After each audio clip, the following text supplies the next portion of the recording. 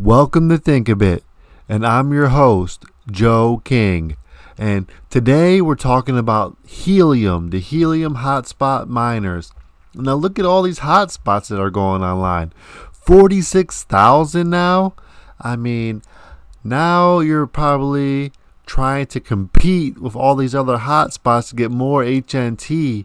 So you want to have the best antenna connection, the strongest antenna connection you could possibly have.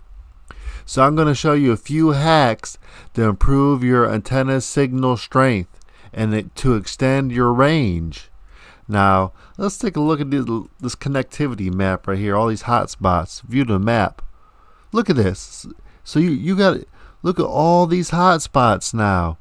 So yeah, you want to be out there with a super strong signal so you can get the most HNT. So here's a few hacks for you. Hack number 1. If you're going to use this little cheap basic antenna that comes with it to improve the signal strength on it, it's a real simple hack. It's been around for ages. Just wrap that antenna up in some aluminum foil. It doesn't matter what kind of brand it is or nothing. Just wrap it up in aluminum foil and watch your signal strength grow. You're going to be getting witnessed by way more hotspots. And you'll be witnessing more hotspots also. Trust me. Try this hack out. Just wrap your little antenna out on aluminum foil.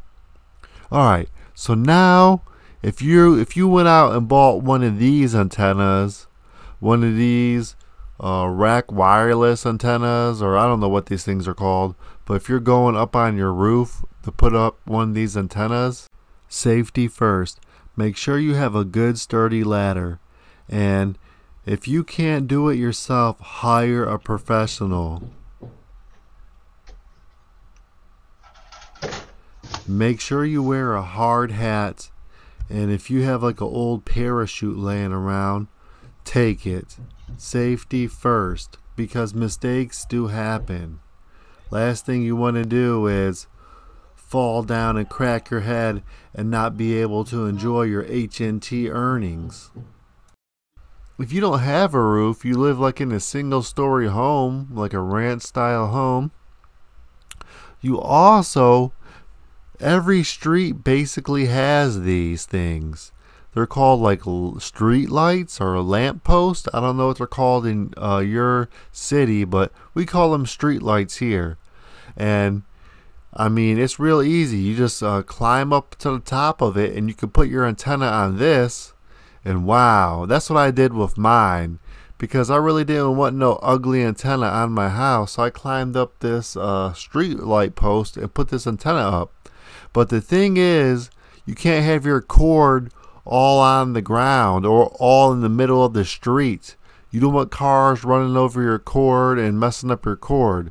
So make sure you can, if you're hanging it up and dragging it to your house, make sure it's at least probably 8 or 9 feet up in the air. So like when the garbage truck comes down the street, it doesn't yank your cord down and yank your antenna off.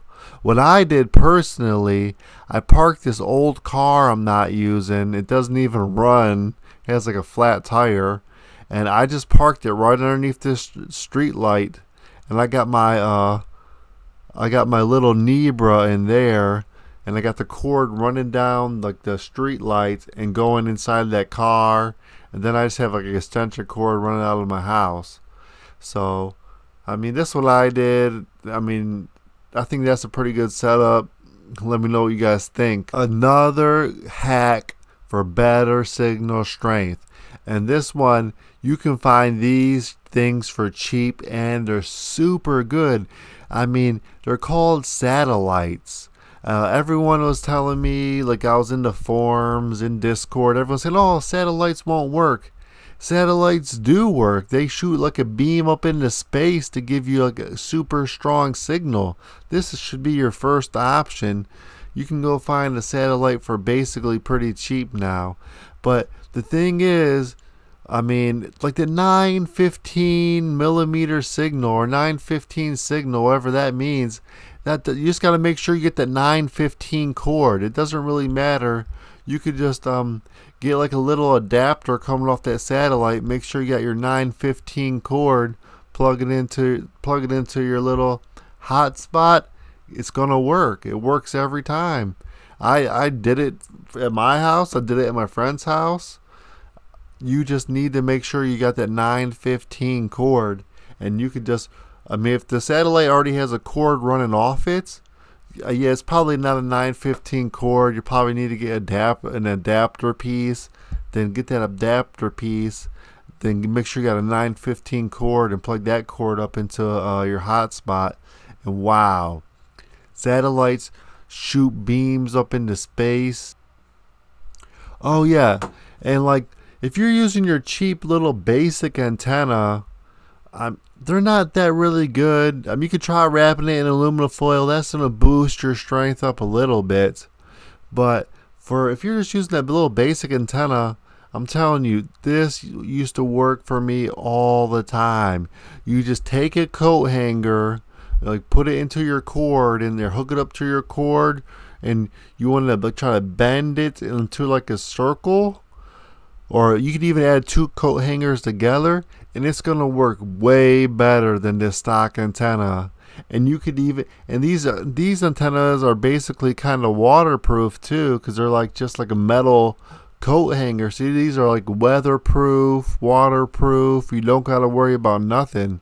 So, I mean, understand if you want to upgrade to a better antenna, one of these ones you want to put on your roof or like a satellite. But if you're just using one of these basics, cheap stock ones, definitely wrap it in aluminum foil. And if you want to step it up, to take it to another notch, go out, get a coat hanger, wrap it up in aluminum foil, connect it to that wire. Wow, you're going to see so much improvement with your signal strength. I'm not even joking right now. Also, magnets. Magnets, you put like a magnet in each side of your antenna. Make sure they're strong ones so the wind can't blow them off.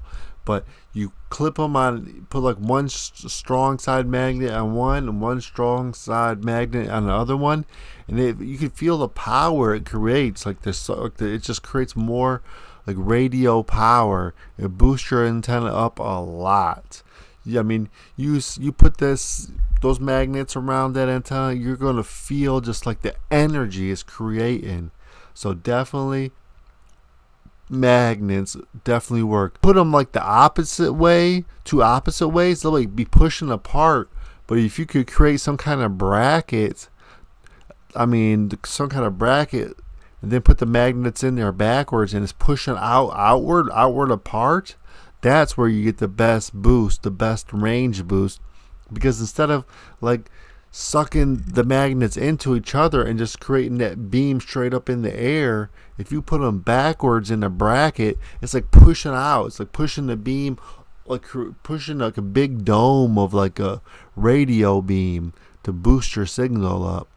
So I'll definitely do some experiments on that. All right, this is Joe King signing out.